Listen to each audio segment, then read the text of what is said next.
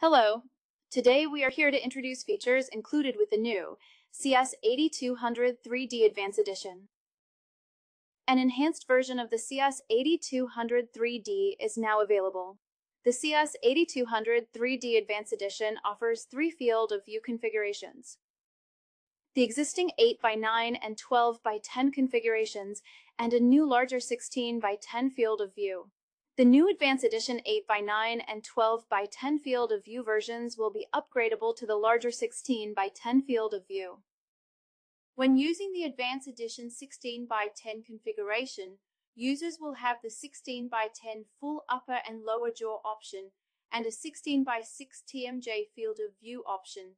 This new TMJ option will capture both the right and left TMJ views in one 16x6 scan. For a 16x10 exam, on the left side of the screen, select the Full Jaw program.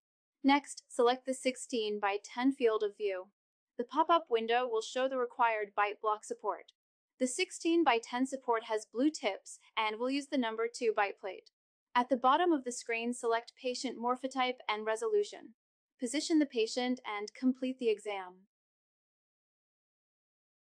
For a 16x6 TMJ exam, on the left side of the screen, select the TMJ program. The pop-up window will show the required bite block support.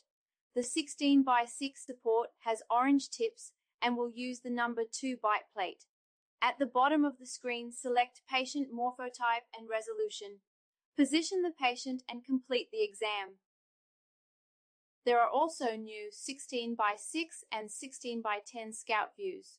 These are used to create a lower dose snapshot image to check for correct patient positioning and the area of interest before acquiring a scan.